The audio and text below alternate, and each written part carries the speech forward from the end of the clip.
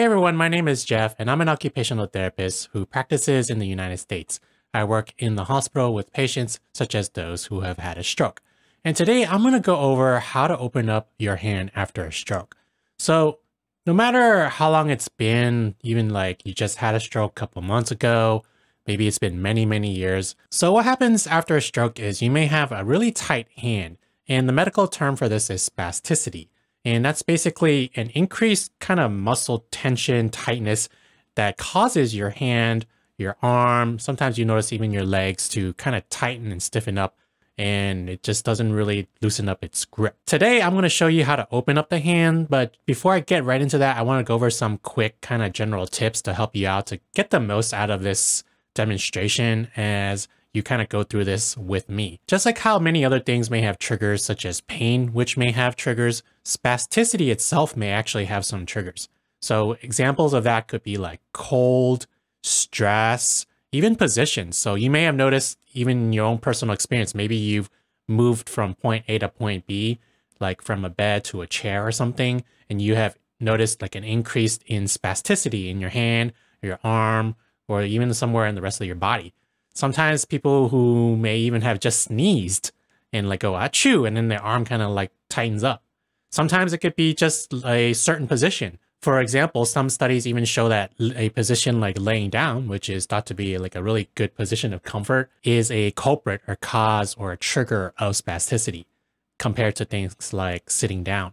So if you're laying down, I encourage you to try and sit up even in bed before you do this exercise. If you're sitting in a chair like me, then that's great. Ideally, you have like a hard, firm surface to work with in front of you, like a table, a bedside tray.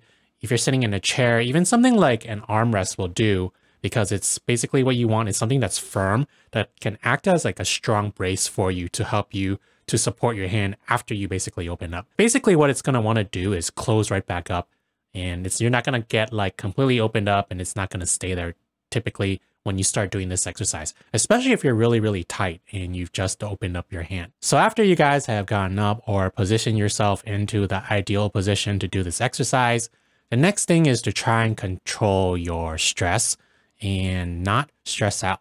So a really bad time to do this is like if you're really stressed out or you're just not really feeling in the top of your game. So maybe you've just taken a shower and you've warmed up your muscles, or you've had a nice meal and you're ready to go. That's probably a better time to do something like this, as opposed to like you having to go pee. Like if you have to go to the bathroom right now, or you are having excruciating pain, or you just had an argument with a family member, probably not good times to try and open up your hand. Not that you can't do it, you just won't have the most success. So just like with everything else in life, timing is key, right? Another helpful thing is to try and relax and not rush this. So yeah, you can definitely force something open, but you won't get the most success out of it, because if you're not relaxed, then you're not going to be able to, get the most out of it. It's kind of intuitive and kind of common sense, but it is worth mentioning.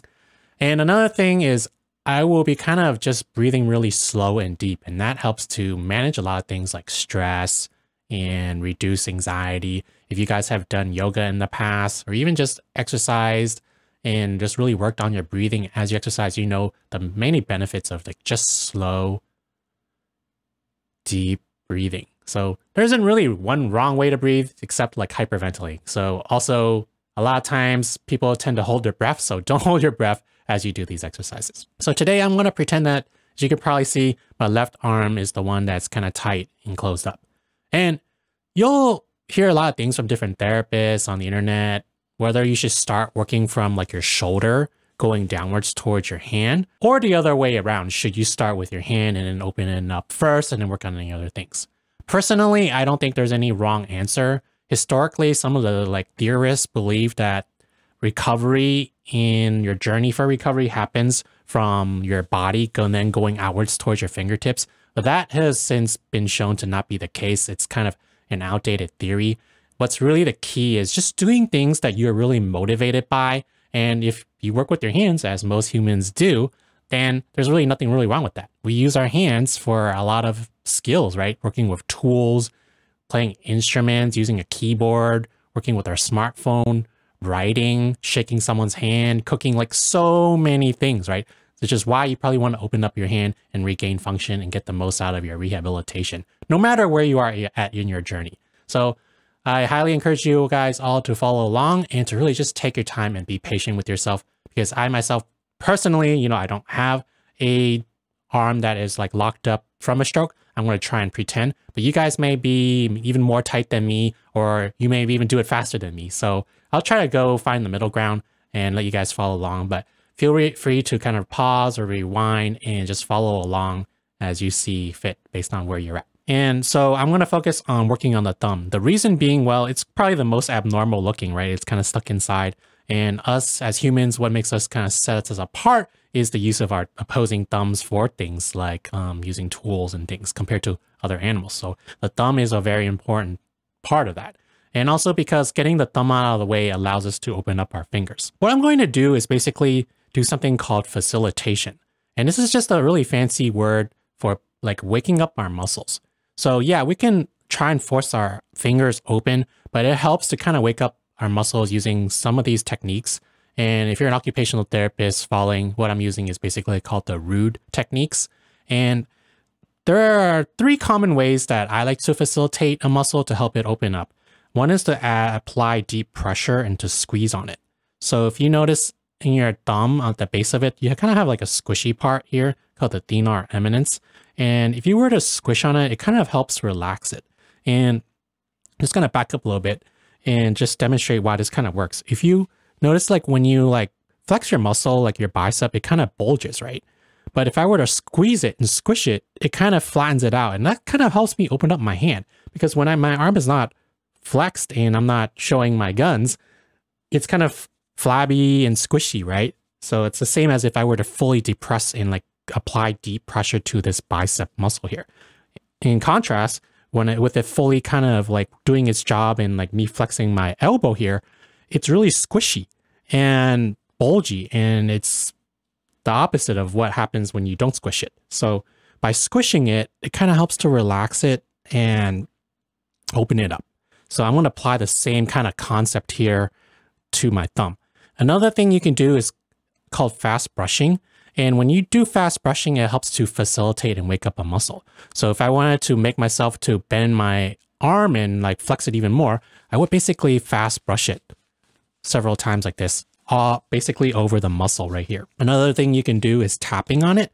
So you see my muscles here, right? So I would tap on it to wake it up and make it even stronger and facilitate its basically what we call flexion of the muscle. Now, this of course may or may not work for everybody. Everybody's different. Everybody's stroke is different, including like the areas of the brain that were affected in the infarct of your stroke.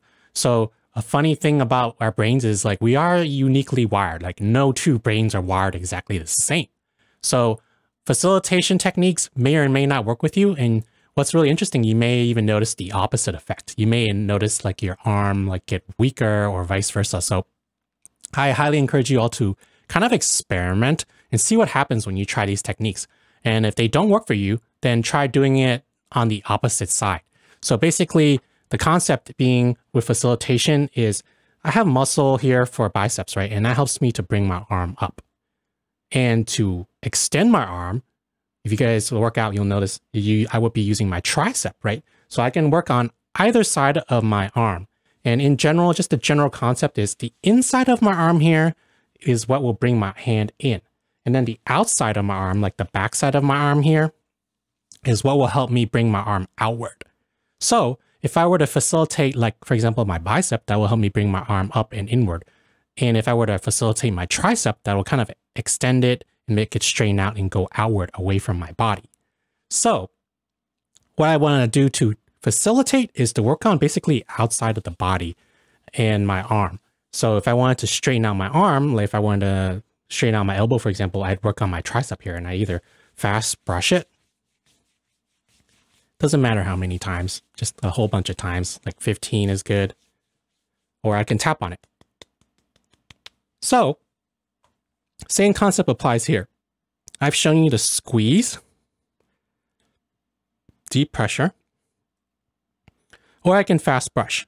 Now, I don't want to fast brush on the inside because that's going to make my my kind of like this pattern here, this arm pattern even stronger. So I want to do the outside. Now to do my hand open up, I showed the outside is what facilitates opening it up. So I kind of want to tap here and brush on the back side of my arm. Now, if you guys are locked up and really, really tight, you'll probably start with something like this, right? So I'm going to fast brush on the outside here, all along. And it kind of feels good for me. It kind of helps me. Another great thing, even if it doesn't really do anything else to help you out for facilitation, a lot of times with stroke, you may experience numbness, right? So this is a great way to kind of work on your sensation and your feeling, getting that back from your numbness. So I think it kind of is beneficial and kills two birds with one stone.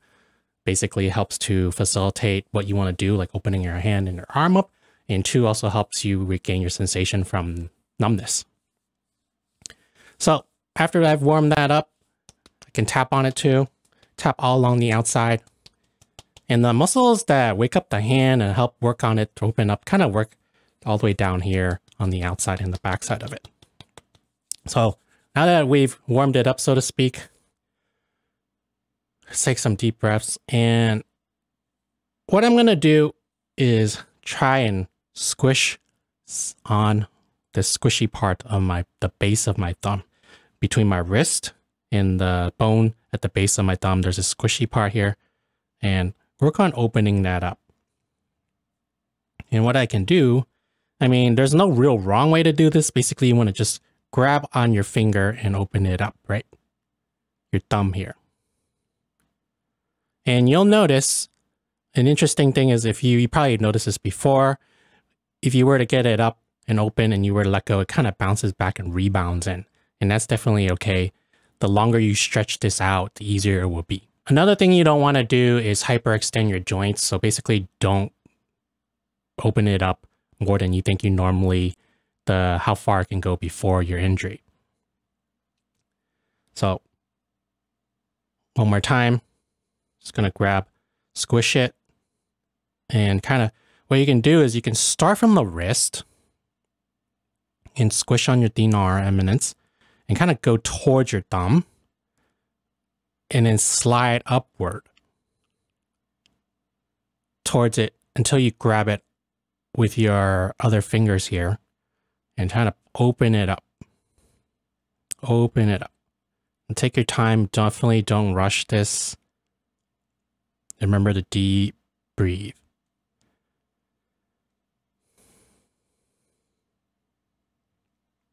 And your thumb, depending on your situation, it may start from here. It may even be like on the side of your fingers. No matter where it is, the end kind of position you want to end up is like with a thumbs up position, like this. And that allows your thumb to get out of the way so that you can work on your fingers next. So from here, you kind of want to change the position of your hand. And what I found beneficial personally is to kind of grab, basically stick the thumb into the bottom of your hand like this. So you want to hold your hand, squeeze your thumb kind of upside down. Not like this, like you're not doing on top of your thumb, but you're going to flip it. So you're going to go like this. Now I have my hand outward. You probably may be starting like this. It doesn't really matter. I'm going to have my hand out on the table so it's easier to see on camera. And so once you get your thumb up and outward and opened up like so, flip it and grab it upside down. Reason being, because you want to use the long part of your index finger to open up your hand like so.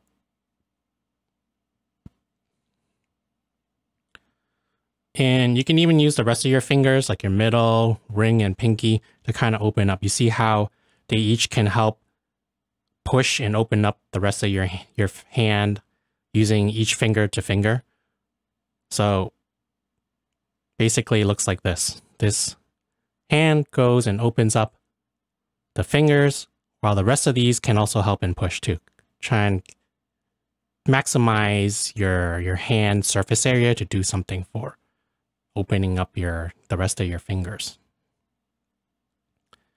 And this part will take Probably a little bit longer because it makes sense, right? We have more fingers here. 1, 2, 3, 4, as opposed to your thumb.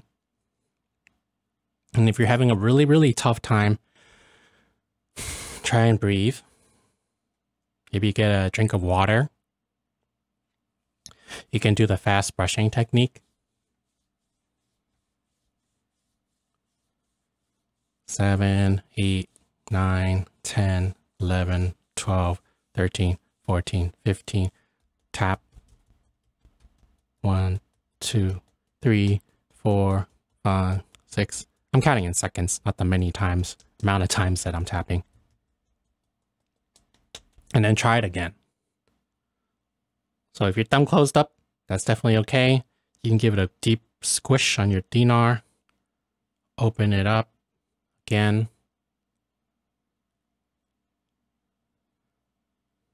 Okay, and then from here, grab it upside down position and try and work it open.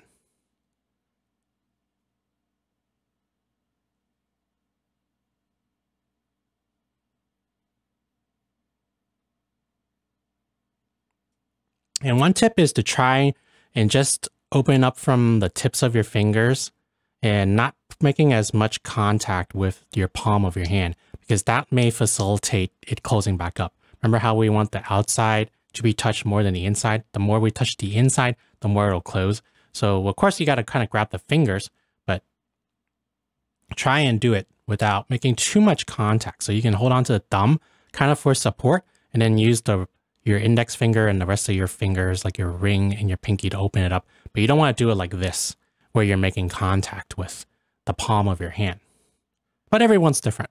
So at this point is when I'm going to use my environment to my advantage. And that's basically using a hard, firm surface. Something like a table would be great, a bedside tray, or even like a book, like placed on top of your lap if you're in bed. Something firm, because it can help. Basically, you want to do this position where, have you ever played that game? I never did, but you've seen it on TV and movies where they kind of put the knife in between the fingers, right? You're kind of mimicking that kind of end position. So what you're going to do is once you open up your thumb and you open up your fingers, you're going to place your hand onto this surface. And you'll notice it may want to curl up and lock back up and close back up. So start with your thumb again, open it up. You can now basically have a really good, nice area to brush on it and wake it up.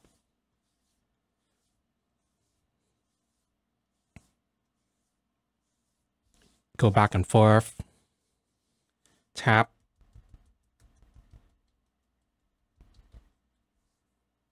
And put into position. So if you're starting out like this, for example,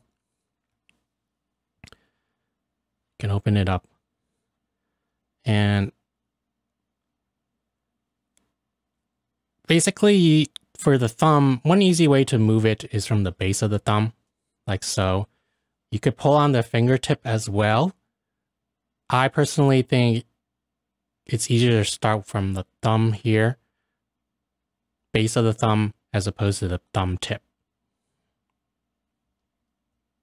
So then from here, then you can work your way out to the thumb tip.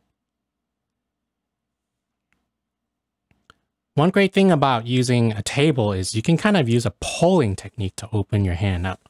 So what you would do is you can this is a good exercise for your balance too, is to bring your torso forward, your trunk, and then bring your elbow forward and slide it forward on the table. And that'll make it close it up a little bit, but that's okay. And then simultaneously pull your hand back and try to open it up. Your fingers. I'm pulling so hard that my table is starting to slide, but yeah, if you have surfaces like a book or something, you might have to kind of brace that surface so it doesn't slide with you. So from here, try and get it as straight as you can to this position, right? You can also work on each finger.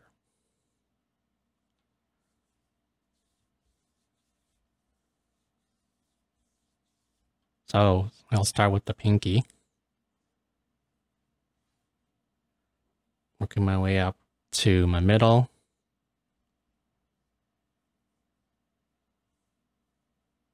my ring,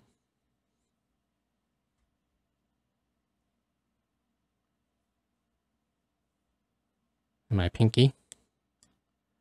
By the way, if you have a chance to cut your nails, that's definitely a good thing because some of you may notice it kind of digs into the meat of your hands, of your palm. So cutting your nails definitely helps, makes it easier and more painless of an activity. And then from here, once you get it to basically fairly straight, you can push down on it with your other hand and put some actual weight on it. And a good thing to do is actually to kind of like if you're doing a push-up, put some weight over it using your other hand and leaning into it with your body.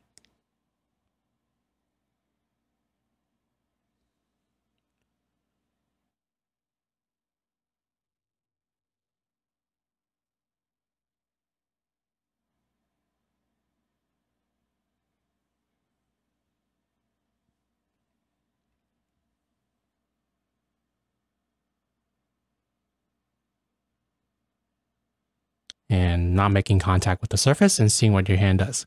And try to experiment with slow breathing and see if that helps. Brushing. See if that helps. Tapping. Seeing that helps. Or even like applying some deep pressure. Seeing if that helps. Sometimes some funny things you'll notice will even the smallest of things will trigger your spasticity and make it lock up more. Even something as simple as like yawning. So maybe even being more awake, or maybe if you're too tired, maybe you had too much caffeine, too much like food. Everyone's different and their brain is wired differently. So try and notice what you did leading up to the activity, what kind of things you ate, what kind of things you drank, and seeing and kind of logging and keeping a journal for yourself and seeing what really works. And one thing I highly encourage you all to do, we all have smartphones these days, right? Record yourself doing this exercise, like set it up like on the side here, like you're just recording your hand, and maybe like every time you do a session, record yourself and you can compare yourself to see your progress that you make, because it's hard to remember how you do, especially after stroke. Your memory may not be as good.